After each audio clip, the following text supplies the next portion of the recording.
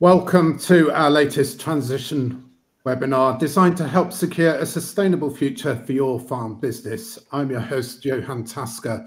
When we talk about a sustainable future for farming here at Farmers Weekly, we mean a future that is sustainable financially, not just environmentally, and that means profitable farming. In this webinar, we're going to learn how precision farming can help profitability by optimizing the ratio of farm inputs to farm outputs, boosting efficiency and productivity. Precision farming in some form or other is used across some 60% of UK farmland, ultimately helping to feed the world. And in this transition webinar, we're going to explore how using technology can improve your farm business, how to unlock the full value of the information in your farm records, and how to reap the rewards of a data-driven approach to farming. And to help us do that, let me introduce our panel of experts. Dr. Tricia Toop is Delivery Director for the UK Agritech Centre, dedicated to accelerating innovation and the adoption of agricultural technology across all farming sectors. Rupert Harlow is Marketing Manager at data specialists Jagro, crunching numbers and information to help farmers get the best from their businesses. And Max Stafford is Digital Campaign Manager for life sciences company Bayer Crop Science, which is behind an increasing number of technological tools enabling farmers to farm more productively, profitably, and sustainably. I think what I'm going to do, we know that agriculture, precision farming in agriculture is very much a broad church. I'm going to ask each of our experts to just spend a couple of minutes explaining a little bit more about what they do. Tricia, I'm going to start with you. Give us a couple of minutes as to what you do as Delivery Director for the UK Agritech Centre, please. Yeah, so the UK Agritech Centre, basically we offer sort of a complete life cycle of support to help companies develop agri-tech in a really sustainable way, so to make sure that it's economically as well as environmentally sustainable, and help that through to the adoption. So we're really aware that actually it's not good enough to have the best things developed if they sit on a shelf and they're not adoptable at farms. So actually we do this through an infrastructure of world-class experts across all of the sectors of farming, and linking that through to commercial farms that we have within a network where we can take those to test and demonstrate, and actually to link that real sort of technology solution to real farming problems, because we're aware that actually if we break that link, then actually we have technology that's developed in a way that no farmer would be able to adopt it. So that's one of the core offerings we have within our centre. Thank you very much. Thanks, Tricia. Rupert, same question to you, really. What do you do? What do you get up to at Jagro? Thank you. So a farm will have or be collecting data or farm records or information, whether it's from their combine telematics or they've got their farm management softwares, weather stations. You've got a huge variety of information that's being collected in some way, shape or form. We collate that into a central location. We'll clean the data, structure it, verify that there aren't any extra zeros that have sort of jumped in there somehow. And then we present that back to a farm in a way that adds value to them and insight into their numbers in a way that they can learn from it or they can act upon it to make a more informed decision, focusing on cost of production and gross margin, rather than chasing a yield. Thank you very much. And Max, the same question to you, please. What do you get up to at Bayer Crop Science? Yeah, so I'm very fortunate working within Bayer. I get involved in a whole range of digital farming tools. When I joined 4 years ago, I was responsible for launching FieldView, which is Bayer's flagship digital farming platform, which essentially is there to provide real-time data collection across a range of farming equipment, and it allows growers to sort of make sense of all of that data that they're collecting and start to interrogate, interact, and get value from some of that information. I'm now involved in an increasing number of digital decision support tools from Bayer, which we're looking to bring to the market in order to support the rest of the portfolio, whether it's seed or CP that we sell. And a good example of that, which we're launching this summer, is a device called Magic Trap.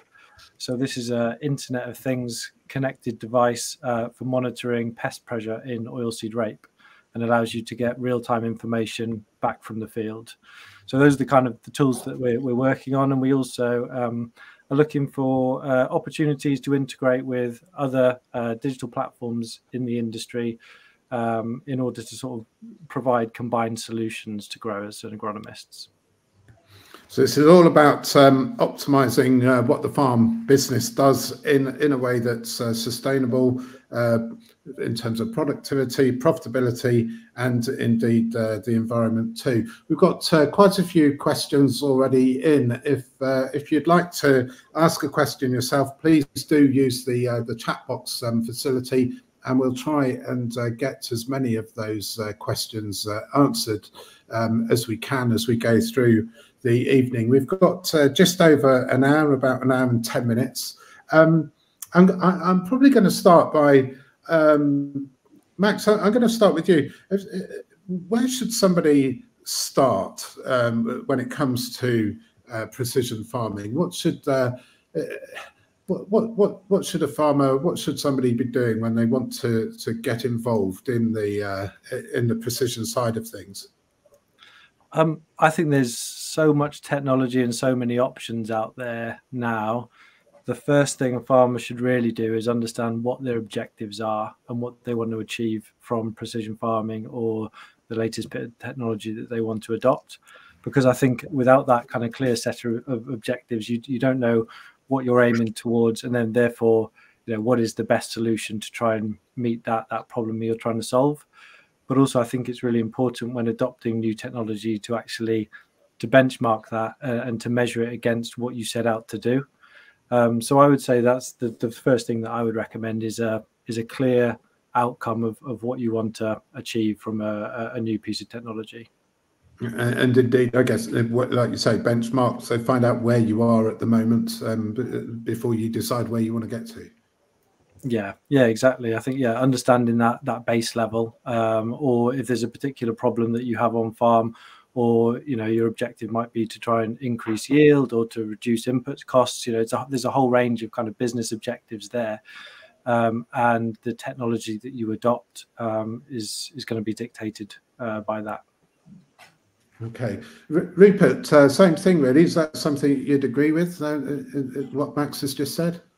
Yeah, the making sure that the return on whatever your investment is crucial. So understanding where you stand now, what value it's adding over time.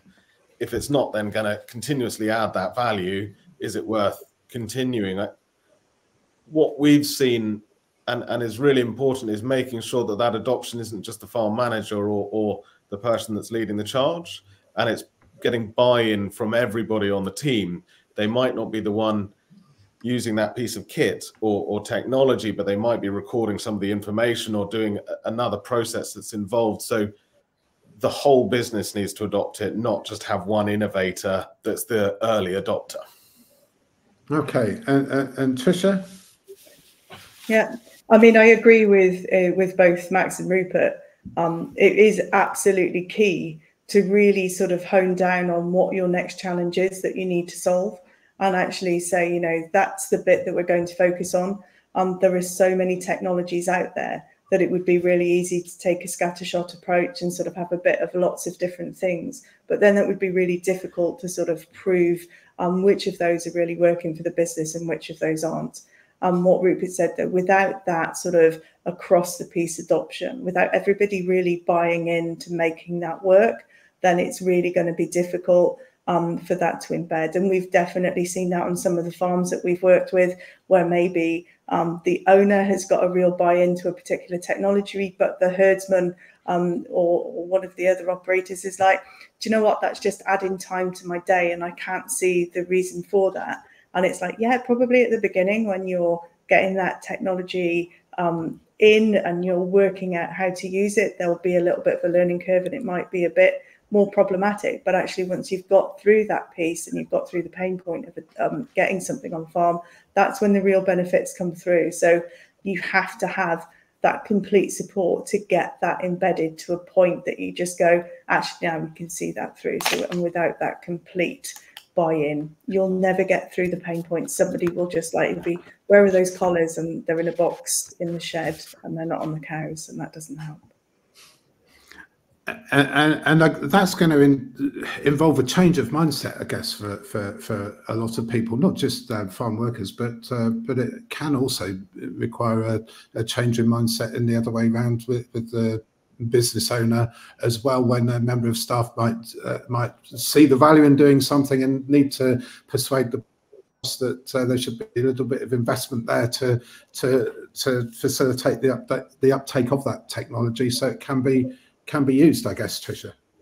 Yeah, absolutely. And also one of the things that you've got to think of, and some of the barriers we've seen from some farm staff is they might see that actually the farm owner is trying to measure maybe the variability in the cattle or whatever, but actually almost be seen as oversight of the farm staff.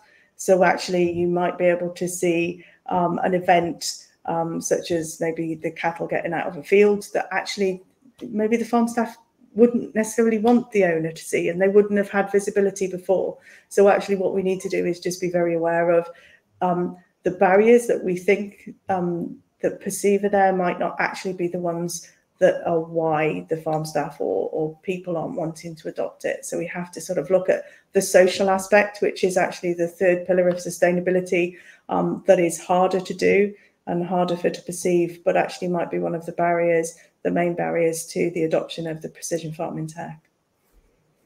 So change of mindset, getting staff on side. Max, is that something that you encounter in your line of work? It's yeah, we've definitely come across that, and I think Tricia's comments around operators are extremely busy people. They've got a job to do, and they've probably got a small window in order to get that job done. And they really don't want to be spending more time than they need to inputting data. They've probably inputted in another screen already, asking them to do additional tasks. All they want to do is get on with the job that they need to do.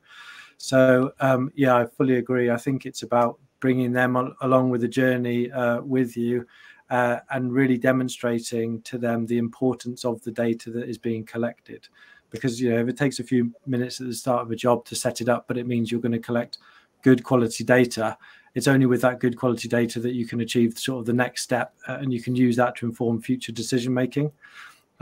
Quite often we see, the data that's been recorded through telematics systems, if it isn't properly kind of implemented and curated, it can become very, very messy very quickly. So you've got applications being recorded all under the same field. You've got no details of what those applications are. You've got false cropping in. And it's that old adage, if you put rubbish in, you're going to get rubbish out. So you really do need to demonstrate what, the reasons why you want to collect this good quality data. And also, make sure that there's emphasis on doing that. Thanks. And Rupert, I mean, rubbish in, garbage out, and the workload, it doesn't have to be difficult though, does it? This stuff, some of it can be automatically collected. It should be. And I think that's only going to improve as the recording of data is easier. As Max said, if you've got a job and you've got to spend 2 minutes setting it up in the first place, if you go into a field to start combining and you haven't turned your telematics on or switched it over to record the new field, you've got rubbish. You've got rubbish data before you've even started to combine. So as technology improves, that ease of use and therefore ease of adoption is only going to ease up.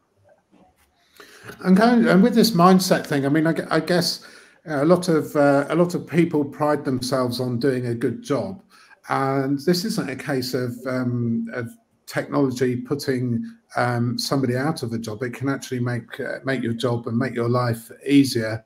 The example I'm thinking of is if you look at something many people will be familiar with, such as GPS, you know, driving up and down the field in a straight line or ploughing in straight furrows, etc. Technology can help you do that better, but some people will, this is that mindset thing, think, well, no, I can do it perfectly well on my own. But we need to perhaps accept that it's about working smarter, not harder, I guess. Max, would you? Well, okay, Tricia, I'll come to you, and then we'll go to Max afterwards. Yeah, I mean, and it is, you know, so we've got a lot of people, and we should be proud of, you know, the expertise we have in sort of farming in the UK. But actually, if you've got that and it can drive up and down on its own, actually you're tireder, you can be assessing other parts. So actually you could be looking at, you know, rather than seeing where you're driving, you know, is that drill working effectively and things like that. We've seen it also in the livestock sector as well. So we were working on a project, and I won't name any names throughout this because obviously it wouldn't be fair on the particular project. And it was a livestock, and it was a monitoring for early detection of animal health problems. We had it on a brilliant farm, and to be honest, an absolutely top-notch herdsman. And he said, I will find, you know, I'll see if any of my animals are sick before that detects it. And it had pinged up an alert, and he went to see the animal. He said, nope, that definitely hasn't got pre-pneumonia, we're fine. And then a day later it did. And he was like, actually, that really woke him up. It's like there were no outward signs that he could pick up. So that precision technology is actually picking things up that even the best people we have couldn't. And he properly checked that animal over. I mean, it wasn't a glance, it was you know, really looking at that. So what it can do, it can actually make the best better. So that would allow that person to sort of maybe have more people, more sort of animals in the herd, because actually he wouldn't have to spend as much with each animal, but they'd still have that oversight. And it's the same, you know, if you've got that auto steer, that tractor is driving itself, actually you're going to be less tired at the end of one field, so maybe you could do another. So it's just that we need to get more out because we don't have enough people to farm the systems that we have. So actually, can that take some of the load off and allow us actually to be a little bit more socially responsible for the farmers that we're actually breaking by making them work all of the hours and whatever, and give them that breathing space that they need to do their jobs as well as they really are. Okay, thanks, Tricia. We've got some questions coming in that I'm going to start going into in a moment. But Max, your view on what Tricia's just said. Yeah, I was just going to say, I mean, I think with new technology and particularly around decision support tools, often what we hear is, you know, is this going to make the decision for me, or oh, I don't need to go and visit the field. And I think that's completely the wrong take on it. I think with some of this algorithmic decision making, it should support a decision that still needs to be made by an individual, but actually it's making that decision just looking on the data. You know, it's a completely unemotional decision. It's not thinking about last year's season, and with that in the back of its mind, it's just looking at the data at hand to make a recommendation based on the, you know, how that algorithm has been programmed. And it's just like having a GPS in your car. It's showing you or suggesting a route. It doesn't mean you have to follow that route if you think there's a better route to take. And I think that's something that we all need to kind of get used to, that this information can support our decision making, and it's not necessarily there to try and take those decisions away from us. Although we know what can go wrong when you do sort of ignore the blue line in your car and try and beat the sat nav. Sometimes it works, but more often than not, it knows better than we do the right way to get somewhere. It does, but I think, you know, the important thing is you're still in control over the decisions that you take. Aren't you? So it's suggesting, and most of the time it is right, like you say, but you're the one that makes the final decision on that. Sure. Rupert, how about you? Is that the same for you? I think Max's point on taking the emotion out of it. A lot of farmers, they're born on the land, and therefore they are going to have that emotional attachment. And some of the field analysis we do, you have someone will say, well, that is my worst performing field, and you can see that before they've told you, because it's actually how they've treated it when they've harvested it, how much nitrogen they've put on it, when they've got round to spraying it off. And actually, perhaps the reason it's the worst is because they have a bias against that field rather than the true decision and the technical behind it. So taking the emotion out and allowing technology to guide or help justify a decision is invaluable. Good. So we're clear then, it can help you make better decisions. It can make your job easier. It can help you work smarter, ease some of the pressure, take some of the load off, working smarter, not harder. Some of the questions that I've got, I'm going to address this one straight off because it's a variation of these of this question is coming about 3 or 4 times already. So this is from Anon. I'm going to read it out.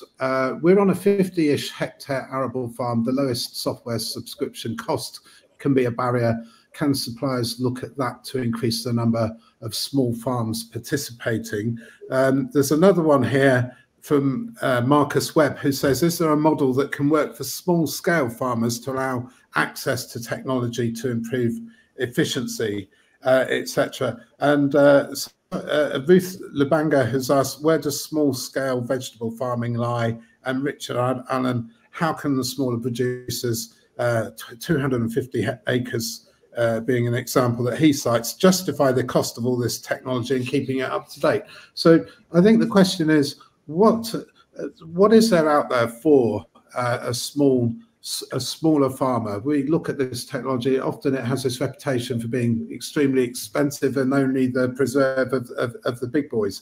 Rupert, I'm going to start with you. Where do smaller family farms and often one-person bands sit in this? What can they do? And it depends what your definition of technology is, because if you look at some of the new seed varieties coming out there, there's a huge amount of technology that's gone into developing more disease-resistant varieties. Excel, I use Excel on a daily basis. It is still a technology. So yes, some of the more advanced tools are expensive and harder to justify for a smaller business, but there are tools, and if used properly, the likes of a Gatekeeper can add incredible value, but you need to be trained on it and it needs to be a user-friendly experience. And one of the best examples I've seen of someone using Gatekeeper was an ex-Gatekeeper trainer, and they turned into a farm secretary. And their ability to get value out of it was because they knew the product inside out. So using tools, but just making the most of what you have got and the tools you have available to you as well. I don't want to put you on the spot, Rupert, but is there an entry level package for somebody who wants to get involved with Yagro? And Max, I'm going to ask you the similar question with some of the tools that Bayer Crop Science have developed, and then Tricia, I'm going to sort of ask you what the options are for smaller farmers. But Rupert, I mean, how small can you be and still benefit from some of the tools that you use? Our sort of entry level is around 500 acres. That's partly down to what it costs us to run, but it's also partly down to what we have seen farms recording and those that would actually use our services. We haven't seen, and it's a mass generalization, we haven't seen the data recording on smaller farms at the same level as larger farms. But it is an issue which, as the tools develop, they will get cheaper with more adoption. But I completely recognise that is an issue at the moment. Yes, and I guess the sort of the enterprises that you're involved with are going to be mainly combinable crops. Yeah, so we're not talking about a very small but highly specialised arable or horticultural enterprise. We're talking about more broadacre crops for Yagro. Is that right? Yes, but I mean, when you get to those smaller crops, or when you get into orchards and vineyards and salad, it's a smaller area, but it's a higher cost of production. So you can justify spending more on the technology because your output is much higher. Sure, thank you. Max, how about Bayer Crop Science? Yeah, I think some of the cost of some of this technology has decreased significantly as it's become more widely available. I think if you take something like satellite imagery, for example, in order to enable you to monitor the biomass or field health in your fields, I mean that the cost of that has come down, and it's even possible to get it, for free from some providers now. So I think in terms of having access to some of this technology for smaller producers, that's becoming more accessible. I think the bit that is more challenging is obviously implementing a decision based off the back of that information. But within Bayer, we're also working on a range of decision support tools, which I think, again, would be applicable to any business. They don't necessarily need precision equipment in order to apply something. But if it's a tool that is going to help you get the most out of a product or advise you, when it should be used or how it should be used, then that's something that any farmer could benefit from, regardless of size, I would say. Okay, thank you. Tricia, options for smaller producers? Yeah, I mean, there's a lot of options out there, and I suppose I've been talking a bit to the animal side, because obviously Rupert and Max is saying, there are lots of different options for different modes of farming, and it's always going to be a challenge if you've got a small farm as to sort of what sort of profitability you've got. And we're definitely seeing the price of things coming down. So if you were looking, say, at cameras for looking at, say, body conditioning scoring for some of the farms, 10 years ago, cameras were really expensive. When you go out and, there were any sort of camera. And now, you've got cameras in phones that are better than £200 or £300 or £400 cameras that we were buying 10 years ago. So that technology is coming down. We're seeing the larger adoption, and then, you get the economies of scale of production. So things are getting cheaper. But I think the options for small scale farmers is look around. So actually don't assume that you can't afford it. Talk to the company, see if there's some adoption. And we've been doing a bit of that within the UK Agritech Centre. So we have 25 commercial farms across the UK that we work with, and we work on how we can adopt. And although we're a relatively large company for that, we have some really small scale farmers. We have some that have sort of small 50 or 60 head of cattle and things like that. And we work with the companies and go, so what would you do with that farm, with that farmer? How would you apply your tech? And what model would you use to make it so that actually if we weren't paying for that, would they be able to do that? And we really challenge those companies and push them to say, you're not going to get the adoption across the piece if you don't bring this down, because there isn't the money to pay for this. So you're actually developing something that nobody can buy. So that's not a business model that you can afford, and it's not a business model that farming can afford. But equally, I guess, as Rupert says, these things will filter down to things do become cheaper, don't they? The greater uptake that there is. Yeah. Absolutely. And we're definitely seeing some technology that maybe was developed for the dairy sector that had large scale adoption is now being spun out into sort of the beef and sheep, where you maybe have maybe less money or smaller enterprises, and actually because all of the development costs had gone on the higher value or the larger sector, then that actually the development costs to just spin it through to a different sector aren't there, and the companies are able to do that. Thank you. Thanks. Anything to add on that, Rupert?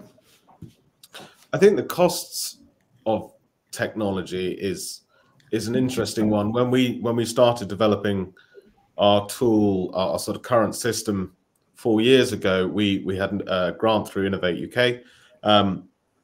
You can't have farmers paying and developing that very early adoption, those innovators, and it's understanding that adoption curve of technology. And when does it become a viable product that farmers need to pay for? When you need to prove that value first, and that's wonderful that you have got those grant systems in place to do it. So and then as you get into the adoption curve and into the sort of those later adopters, you are getting cheaper, but the earlier you adopt it, the more value you're going to get out of it if you're a couple of years ahead of somebody else. Sure.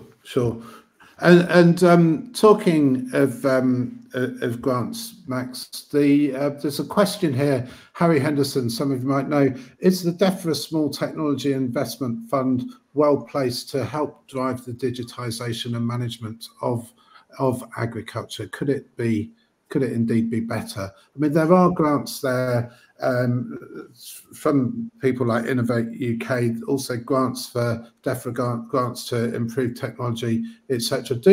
Are these grants of something that farmers should be considering, Max, when it comes to adopting technology, or do we get into this case where people sort of see it as free money and maybe purchase something that might be a little bit inappropriate for their needs? Yeah, I don't know too much about that, but I think, if you look at some of the incentives that are out there now under SFI, for example, whereby farmers will now be able to get paid for targeting crop nutrition based on requirements. So whether that's variable nitrogen from satellite imagery, for example, I think that's a real positive step in the right direction. And I think with technology like variable nitrogen, actually measuring the return on investment for that approach is very difficult. Are you actually there? Are you saving nitrogen? Are you increasing yield? And how do you go and measure all of that? So I think getting a kind of a tangible return, or measuring a tangible return can be difficult. But in your mind is probably the right thing to be doing. If you've got a very thin area of crop in a field, you shouldn't be applying the full rate of nitrogen to it. Of course, you should cut back. And if you've got an area that's got higher potential, then that should get a higher rate. So I think having incentives or some schemes where farmers can get paid to adopt that type of technology will really help the adoption, and at least gives some farmers the confidence to give it a go if they're not using it already.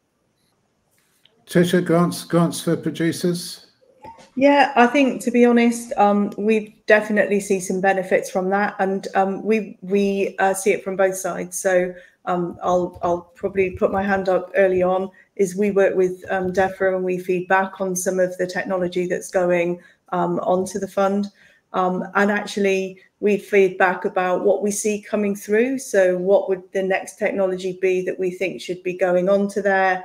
What we can see on the return on investment. And could it be better? Well, nothing's perfect. We need continuous improvement in everything we do. But actually, I think it does really work. I know that they've been looking at how they can score things more effectively to see, what should be on there and what shouldn't, and when should something actually come off that, when is it completely adopted, and when would you take that off and say, actually, that's just a generic piece of farm kit that somebody should be buying.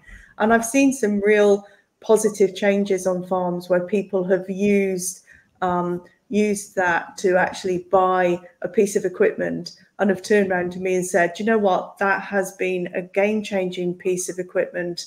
We had one farmer that had bought some robotic slurry scrapers. I mean, obviously not the most fashionable piece of kit, does something that actually is a job that nobody wants to do. And their water usage went down. The amount of time that they had people scraping and cleaning their dairy went down, and actually that had a knock-on effect. The mastitis rate, the hoof health, everything in their herd, just from that investment. And actually, that was something that they probably couldn't have afforded without the grant, but actually has made a huge difference to their farming operations. So I do think they are well placed, and we've seen some real positive stories. But I'm sure for every positive story I've got, there is a piece of equipment in a shed that was used for 6 months and not used again. But people don't generally tell me about those. We've all sort of heard those stories, haven't we? The people who can't resist a bargain, whether they need it or not. But I was going to sort of move on a little bit to the sort of the variable rate application side of things, because that is, if I can just find, here we are, Stephen Tompkins. Why do you think the uptake of variable rate technology is still relatively low, given that the technology has been around for over a decade? Go to Max, and then Rupert, I'll ask you sort of is that something that Yagro works with, or do you sort of, are you more about measuring and getting the best from the systems that are in place at the moment, or do you sort of work to improve farming systems and make them more precise through what you do? But Max, just that question, uptake of variable rate technology is still relatively low despite it being around for some time. Is that a return on investment thing? I think it could be a mixture of things. I think, I mean, obviously the adoption rate amongst larger farming businesses is much higher. So I think it comes down to that kind of scale issue that we were talking about earlier, and actually some of the smaller farmers being able to afford the equipment in order to make use of that variable rate technology could be one of the main barriers, I would say. So yeah, I think that adoption rate by size, there's probably a graph that increases as you get bigger. But I think, like with any technology, there's a behavioural change that has to go alongside with it. It's not just a case of getting your field scanned and then being able to go and do something. You actually need to be able to create the plans. Once those plans are created, there's a job to load them into the tractor. Again, there needs to be support around doing that. And we know that if a farmer needs to go and spread variable nitrogen, for example, and they have some plans and they try and load them and it doesn't work, they're not just going to not do the job and then go and try and get help and get that sorted. They're going to have to crack on and get the field spread. So I think the adoption can be limited by the support experience or willingness for farmers to do something different and try something new that's outside of what they're currently doing. And many may feel that they're already doing a sufficiently good job without needing to adopt what they perceive as a more expensive technology. Okay, thanks. Rupert? When you have such sort of volatile fertilizer prices, it becomes more of an interesting topic, I suppose. What we saw in the data coming out of the last couple of harvests after the prices went up was a huge range in those that have obviously said, we'll do what we did last year, we'll just pay a lot more for it and crack on with our 220 kg, and others where they'd kept their spend the same, so they must have done something completely different. When we look at those that use variable rate nitrogen, overall their farm use doesn't change the amount of nitrogen applied. Their yields might increase, but across a field they're on average putting on the same amount, just in different areas of the field. But there are so many other areas. If you are a smaller farmer and you can't afford that technology, if you change the amount of nitrogen you're applying, if you look around and see if you can do a straw for muck deal, if it's not even a fertilizer thing and it's in your rotation, or it's understanding your drainage and you haven't drained those fields and those ones you have, and they're getting a higher yield. There are so many different elements that just looking at variable rate doesn't necessarily answer everything. So with that in mind, a question here, Rupert, how can farmers ensure that they effectively use and interpret the data generated by precision farming technologies? Is that a question that you could answer? I hope so. I luckily there's a whole office full of very smart analysts that do a huge amount of that at Yagro. We have computer systems that do it as well.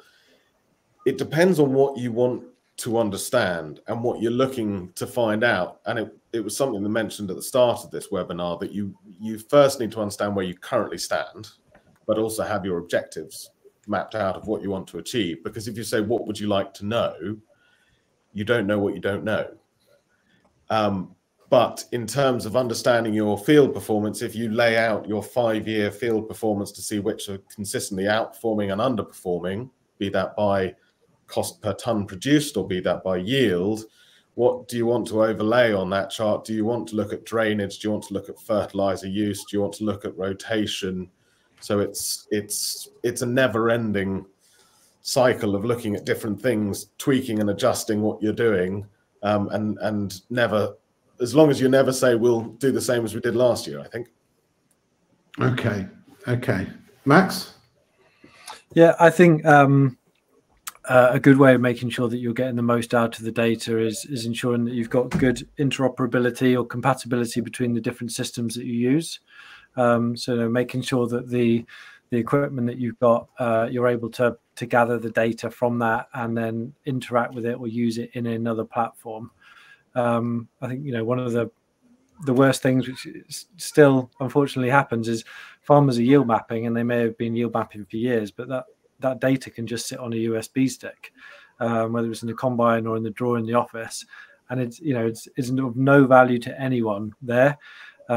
So having tools that you can actually make sure that you're able to view and interrogate the data, I think is really important. Otherwise, you've invested in the technology to collect it, and you're not realizing the benefit of that.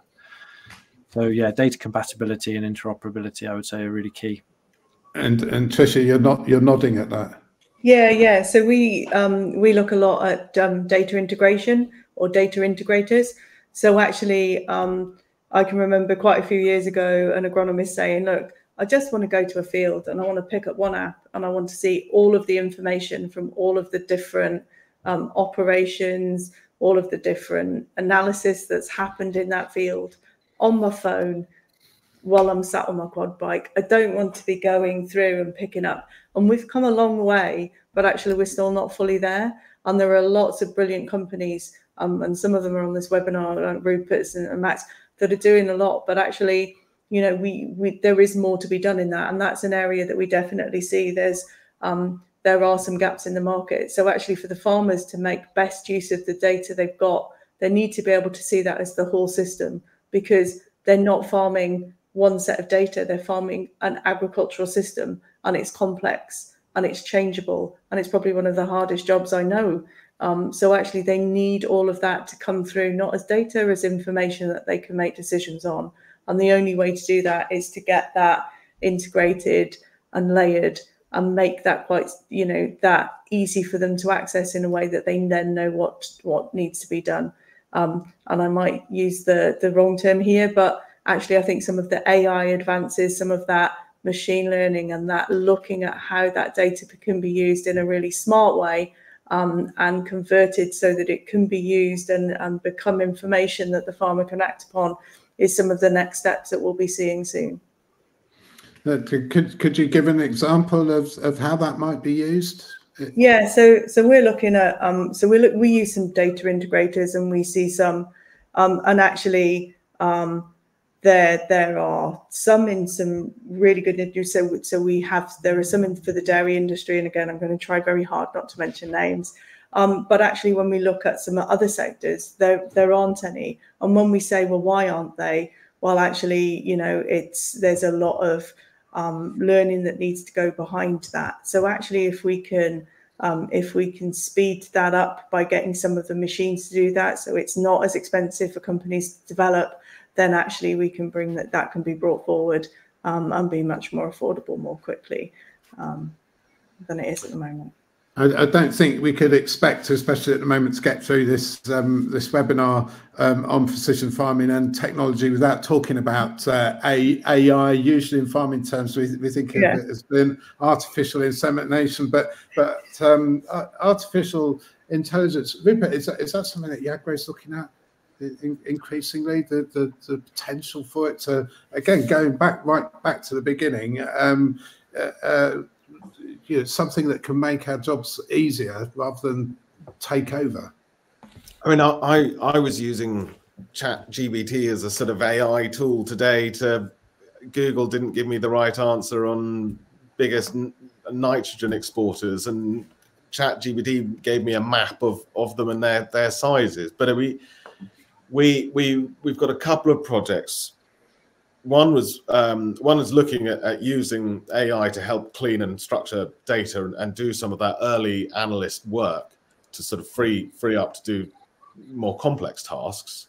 And we did a project which we called Operation Crystal Ball, and it was a feasibility study with Outfield Technologies, so they have drones and they'll fly across an orchard, and their drone can capture how many blossoms are on an apple tree, and the AI will capture that, and then we can then take that information it will predict a yield of X amount of apples, and then you go, well, this is how much you should be spending on it to make your profit of Y. Whereas at the moment in farming, it's let's invest and put all these inputs in, then we'll get a yield and we'll see if it worked out. Whereas if you can predict your yield in advance and then tailor your investment to suit, I mean, it's changes farming. That's fascinating. Max, AI at Bayer Crop Science? Yeah, absolutely. I mean, it's an area with huge potential. And one of the areas that we're looking at, we currently have a partnership with Microsoft to develop a cloud-based ecosystem called Azure Data Manager for Agriculture. And the idea of this is, as well as acting as a kind of a data connector and data integrator, different stakeholders be able to plug in what we call kind of ready-made ag-powered services on top to access this data. And one of the areas that we're looking at is the development of a agriculture co-pilot, which is essentially a large language model, which will plug into a user's data, and it will allow them to interact with their data in a natural chat-like interface. So rather than having to trawl through lots of tables or graphs or numbers, you'd be able to ask simple questions like, which of my fields received the most nitrogen last year? And it would give you an answer based on your own specific data. And then you could interrogate, how did they yield versus the others? So it's about making the ability to get the value out of that data that much easier through some of these AI large language model tools. Thank you. Thanks. I'm going to move on. There's a question. We're going to come back to the practical side of data at the moment, but I'm going to ask this question. I'm going to ask it to everybody. I'm going to start with you, Tricia. Anonymous, how much of the data is, I guess, generated by precision farming? How much of the data is useful to the supply chain, and should they contribute to the cost of adoption through ensuring adequate margins? This might be beyond the scope of this webinar, but is there a role? Do we think that the technology is quite expensive? It will benefit the farmer, but also it could benefit other players within the supply chain, be it retailers, processors. Rupert was talking about blossom on trees and being able to use that to forecast the amount of fruit that might be produced, and that is going to have a benefit for the grower, but it's also going to have a benefit for, I guess, the processor and retailer and the rest of the supply chain as well. So should they contribute to the cost of adoption through ensuring adequate margins? I ask it to you, Tricia, and then Rupert, and then Max. I think that's probably the $1 million question for sort of ag tech and the data that's produced for it. So actually, individual farms, there is probably very little value in that data to the supply chain. It's when you get the large data sets, when you can see those trends. I mean, obviously, if produce is being produced at a more economically viable way, then actually it's looking at that sort of those players and seeing where that most of that value is added. I'm probably not going to go out on a limb and say, yes, the supply chain should be paying for that adoption, because it's really tricky to say who's getting the most benefit and who isn't. So actually, if the farmer becomes more efficient and more productive and can continue in farming, then obviously they're getting a benefit. If say a supermarket, if that supply chain, if they're getting a better product at a lower price, then that's thing. But also as consumers, should we be paying for some of this as well? Because actually, if we're getting healthier products at a lower cost, it's where does that burden and that benefit sit? And actually, I'm probably I'm still on the fence. I don't 100% know where that would be, if I'm honest. So I'm completely chickening out on the question. Rupert, how about you? I can't remember. I said I was going to ask Rupert or Max next, but I'll ask Rupert and then Max. And can I preface this by saying this isn't looking at the security of your farm data and how that supply chain should then use it, because I think we could spend an hour talking about the right ownership and how data should be looked after. But with things coming in such as the Scope 3 carbon emissions targets, where a company is now going to have to report what their emissions are and show an improvement. If that is a food producer, they are going to need to understand from earlier in the supply chain what the carbon cost was. So they are going to have a duty to need to prove that, and they're going to need the information from a farm. But they're buying the grain or the product from the farm. Do they also need to buy the data from the farm? Is that in the contract with the farm, that if they're going to buy it and pay a premium, say it's going into a maltsters, they're already paying a malting premium? Is the data contract in with that as well? But it needs to be started to write them into people's contracts and go, if you want my data, I want an extra £5, or whoever's going to play the hardest ball. It's normally the higher up the supply chain win, but it needs to be factored in sooner rather than later. Thank you. And Max? Yeah, not a huge amount to add to this one. I was going to use the example of carbon as well. I think it's a real clear illustration of where farmers are adopting technology to monitor, record, and verify potential carbon-friendly farming practices, which will lower their carbon footprint of production and therefore lower the companies that they're supplying their overall carbon footprint. I think that's a real clear illustration. But whether those companies are going to start paying for the technology or the data, as Rupert suggested, I'm still unsure of that one. I think there are free apps out there. I'm thinking of, I'm not going to name them, but I believe beef breeding apps that people can use to monitor the ongoing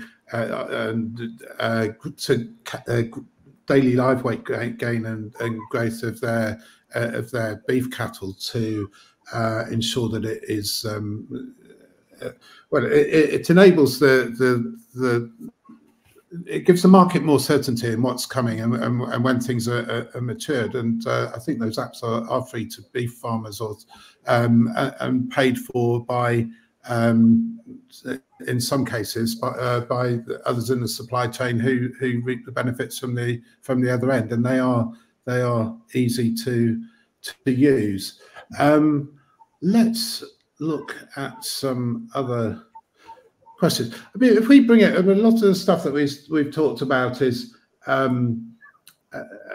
let's bring it back to this year. We've had a really, really challenging year, one of the wettest winters and springs that people have experienced. And we see that crop growth has been restricted, grass growth has been restricted. It's difficult to forecast yields, to even know whether crops should be ripped up and re-drilled, etc. Is there a role for precision farming? And we are talking a lot about data this evening, which is fine. But is there a role for data and precision farming in a year such as this? Does it sort of really come into its own in a year such as this, Max? Yeah, again, I think a really good illustration is around satellite imagery, and using the satellite imagery to maybe monitor the status of the fields, where you have got areas of failed crop, it's very easy to then go and measure that area, or measure the area of viable crop you've got left in a field, monitor the status of the crop. And I think not just for farmers, also for agronomists. If you're an agronomist covering a large area, if you've got access to satellite data for your farmers, you can very quickly identify or prioritize which areas you might want to go and have a look at, where you've got the largest problems, and prioritize your crop walking accordingly. So I think that having access to data and able to manage those decisions at scale can be really useful in a challenging year like this. Rupert, that's similar for you. I mean, you do stuff like real-time tracking of crop performance and that kind of thing. Yes, I mean, if you know what you've spent on your field and you've got a rough idea of what it's going to return you, then you know whether to pump in more inputs or pull back. But on Max's point of having sort of satellite technology, when you've got an agronomist that's stretched and needing to get across multiple fields, if you can live track in any way and service everybody at once, it is incredibly useful. But tracking your in season is becoming more important as prices become more volatile. You've got a grain price that's shifting. Last year was at over £100 a ton. You need to be tracking and understanding what you put in, and also managing your grain sales as well. And that spread, isn't it? That is huge, isn't it, in terms of volatility, and that can make an awful lot of difference over not many acres at all. Or it doesn't take many acres at all at that £100 a ton difference before there's a huge difference in terms of overall margin profitability. And again, I guess this is about optimizing margins rather than just trying to increase yield at all costs. Sorry, Rupert.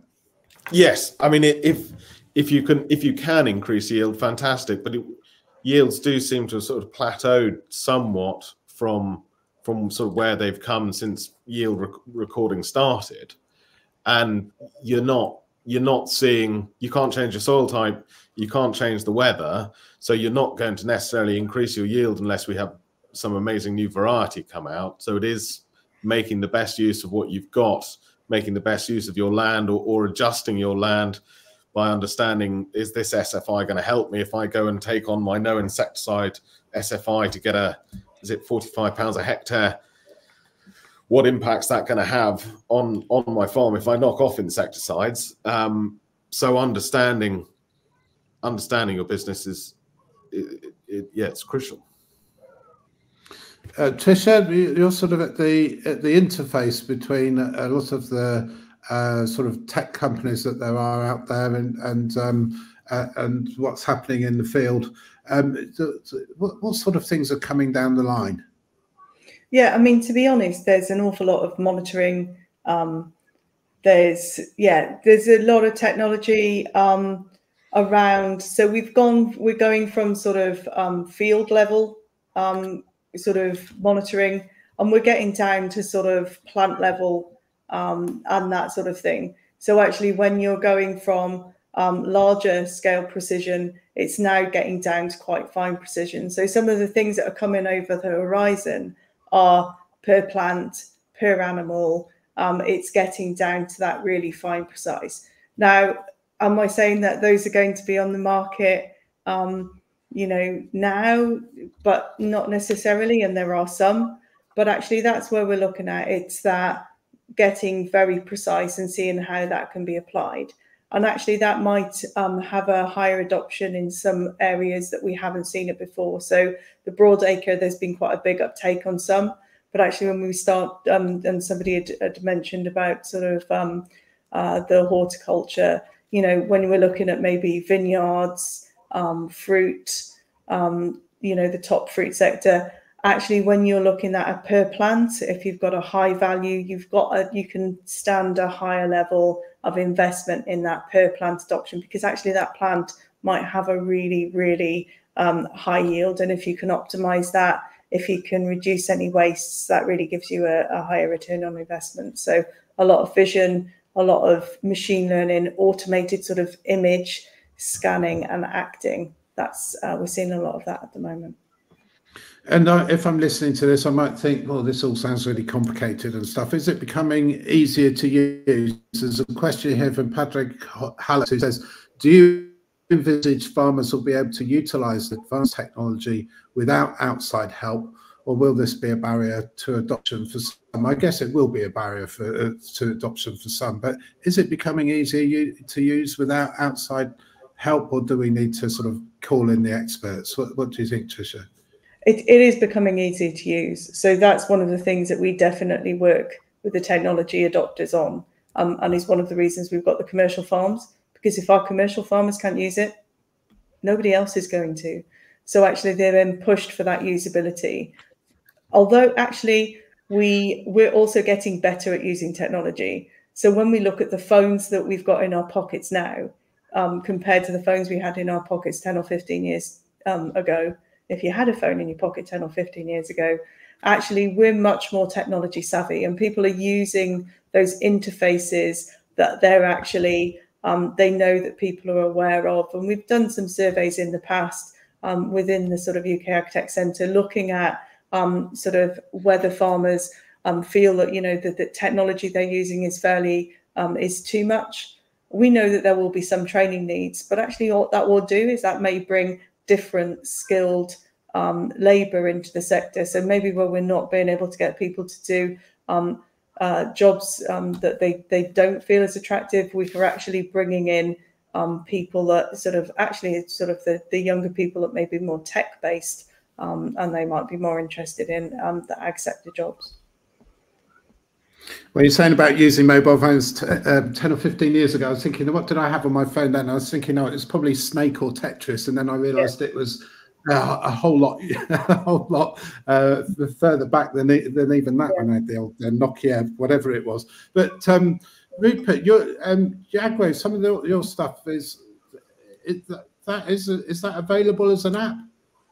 Yes, yeah, we run an app, and hopefully you don't need to be an expert to use it. But when we look at experts, it's the farming community is so different to every other industry in that it's full of experts as farmers. So there are all the different forums out there, and farmers are more than willing to sort of give their time to others. So if you're looking at an expert, I think you can start by looking at other farmers that have already adopted a tech, and they'll give you free support. So don't look at it as having to pay for an expert.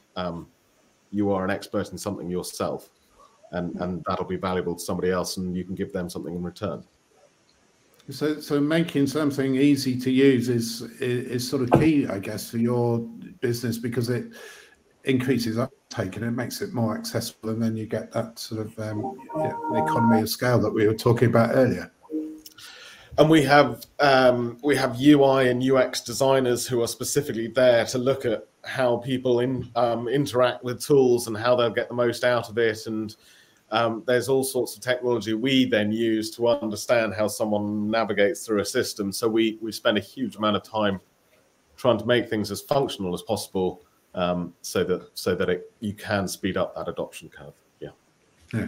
And Max, you mentioned Magic Trap earlier, monitoring pests in oilseed rape. Is a lot of these things are easy for I don't really like the phrase, but ordinary farmers to use. We don't have to be all have a degree in IT or whatever to be able to do this stuff. It is fairly accessible. Yeah. Yeah, and I think, you know, as farmers are also consumers outside of agriculture, and we're all used to the kind of the Apple experience now. I want to be able to turn on a device and I should be able to use it without any kind of instruction. And I think whilst agriculture has lagged, it is getting better. And I think there's, you know, a lot of the systems and the apps particularly, I think, are easier to get started and get used than the kind of desktop applications. But yeah, they've become a lot easier, a lot more intuitive, and a lot easier to kind of get your head around. But I think an area where farmers still require support is where the software meets the hardware on farm. So, you know, where the technology to create a plan meets the tractor or the sprayer that's going to go and implement that plan. I think there's so many different equipment configurations that you can have, and I think it's really important that farmers receive good support at that stage, so they're actually able to go and implement and make the use of the technology that they've adopted. Thank you. There's a question here. We're coming sort of towards the end. We've got about 10 minutes left, I think. So we're coming towards the end. There's a question here from Bet Law. Tricia, you've mentioned stuff that's coming down the line. This question from Bet Law says, are there any trouble areas for farmers in particular that you feel would be benefited by technology, and in what way? So is there something there, Tricia, that you feel that farmers would particularly benefit from, a problem there that's to be solved that we haven't really been able to solve yet? What are your thoughts on that? Do you want the top 10? You know, well, give us a couple. Well, I think, to be honest, there are a lot of challenges, and when you look at each sector will have a challenge. So I know Rupert and Max can really talk to the crop sector. So if I look at a farming one, maybe, you know, we're looking to reduce antibiotic use in any of the food. So whether that's poultry, whether that's sort of beef, dairy, and actually that's a big challenge because there's a whole lot of things go into that. So actually the One Health for both the animals and the humans that are consuming them, that's a big challenge. And that's one of the things that as the UK Agritech Centre, we're trying to sort of help push on.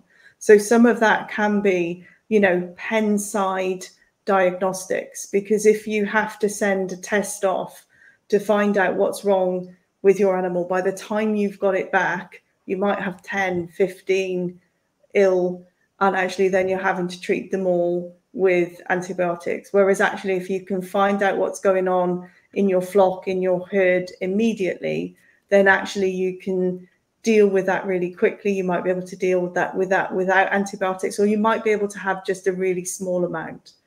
So actually that's a real challenge for the livestock sector, because we're really demanding as consumers that healthy food. The supply chain is demanding that. And actually we should, because that has a knock-on effect for our human health and all of that. So that One Health ethos. So actually from a livestock perspective, that's a big one. We've been working with some really innovative companies looking at how that can be done in everything from aquaculture through to pigs, poultry, dairy, looking at some really sort of chemical-free alternatives as well. So that's a big challenge that I think isn't going to go away. And actually, as more antibiotics resistance in the human food chain increases, will actually become a bigger problem. And I'm not even touching on the climate sustainability one, because I'm pretty sure Max and Rupert will address that, or one or the other of them. So that's that health perspective. I think especially in livestock, it always amazes me that sometimes this sort of technology can identify a problem or a need to do something before we even observe it or realize it as humans. Absolutely. Absolutely. And we've had some absolutely brilliant farmers go, no, there is no chance that thing that's in an ear or the little bonus, you know, I know my animals, and you know, time after time it does it, and that's superb. You know, it will really help take that forward. So it's still a challenge, but I'm absolutely positive we've got the technology coming through that will help us address that. Thank you. Thanks. Rupert, is there a problem that or a challenge that you could see that technology, you know, could overcome? I think it's a topic that we've touched on lots of times here in the challenge of recording information and storing it. And it's time consuming for people to do, whether that's plugging something into Gatekeeper or remembering to turn something on, or time it takes to boot something up. So taking away the friction making something have less manual entry. We have PDF reading machines that can pick up an invoice and drop that data straight in. And if you've got that sort of system on farm, you can save a farmer any amount of time. They're clamoring for extra time today when they want to be out and spraying and getting jobs done, not in the office filling out dull bits of data so their precision tech works properly. Thank you. And Max, how about you? Yeah, I think a challenge farmers are facing is the number of active ingredients available to them now, whether herbicides, fungicides, insecticides, is diminishing, and the number of new active ingredients coming to the market is not coming at the same pace as it has in the past. So I think there's a real need to make the most of everything that you're putting on, and I think in the future, biologicals are likely to play a key part, and I think decision support tools around the use of biologicals are going to become even more important, because they may only work in certain situations or in certain environments. So actually having a tool to advise you on the best use of that and how to get the most out of that product and the biggest return, I think is going to become increasingly important as the number of tools in the toolbox that farmers can use to grow their crops is diminished. Thank you very much. I've got somebody at the door here. I'm not going to get an answer it, but there we go. They can wait. We've got 4 minutes. I'm going to ask you each for your sort of take-home message. If there's one sort of message that you wanted people to go home with this evening or think about after this webinar. But just hold that thought for a moment, or think about that while I sort of just recap a little bit as to what we've learnt this evening. When it comes to precision farming, I guess the messages are: know what you want to achieve and where you want to get to, and with that in mind, measure where you are now. It can be a challenge to get staff on side and to change the mindset to see the benefit, but that is vital if you want to get the best from precision farming technology. Ensure the data that you collect is accurate and the correct information. So don't just collect information for information's sake, and beware of the old adage of garbage in, garbage out. And remember that using precision farming methods can take some of the load off you. It can make the job easier and help you make better and impartial business decisions by taking out the emotion. Some advanced tools, yes, they can be expensive, but there are indeed options for smaller producers. There are grants available. Explore them, but make sure you apply for the right ones and make sure that they're going to be of benefit, and don't just buy something because it's a bargain. We also touched on it being a challenging year, and in a year such as this, information information is power, as they say, and it can help you make better decisions, especially when you're tracking crop development and crop performance and expenditure. And tracking that performance can come into its own in times of volatility and uncertainty, and indeed price volatility as well as volatility when it comes to uncertain weather. So before we say good night and go our way home, I'm going to ask. I'll start with Rupert, then Max, then Trisha. But Rupert, take home message for anybody listening or watching, participating in this webinar. What would it be for you? Your take-home message, please. It would be that you need to benchmark where you stand today, because if you're going to invest in technology, you're not going to understand how it's helping you unless you know where you stand today. Thank you, Max. I would say that precision farming technology is such a broad topic, and sometimes I speak to farmers and they say that they feel overwhelmed by the number of different systems and offers out there. I would say, try and understand what you want to achieve from these technologies as a business and go and explore those offers. Don't feel overwhelmed.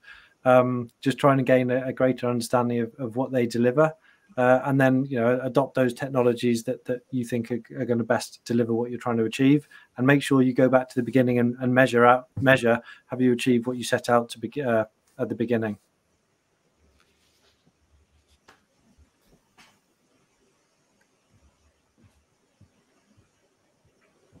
Thank you. And Tricia, your final thoughts as well, please. Yeah.